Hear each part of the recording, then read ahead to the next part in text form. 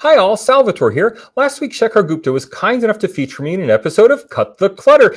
Thank you, Shekar. And in that episode, Shekar highlighted a, quote, new key set of democracy rankings that, quote, don't pass the test of having been checked out only with Indian intellectuals. He was talking about the Cato Institute Human Freedom Index. Now, let's let him talk in his own words about the sources of data for that important new index. About if you go back and read the methodology of this, you will figure out that this has not been done by making phone calls to some intellectuals. Go to page 389 of this 435-page report, and there is methodology explained in detail under each head.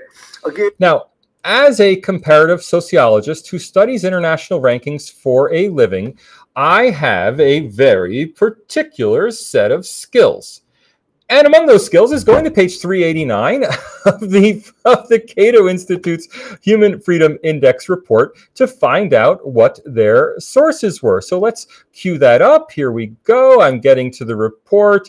And page 388, which is where they start talking about religion. Now, there were 4 indices that dropped dramatically in the Modi years on the Human Freedom Index: religion, freedom of association, freedom of expression, and media freedom. And what was the main source of data for those? That's right. It was, the Varieties of Democracy Institute, VDEM. Exactly the same report that I criticized in my paper on India's international democracy rankings. And where does VDEM get its data from? Country experts, about 85% of them university professors, and about 2/3 of them nationals of or residents of the country they are studying. In other words, where does the data come from for the Cato Institute's Human Freedom Index? It comes from Indian intellectuals.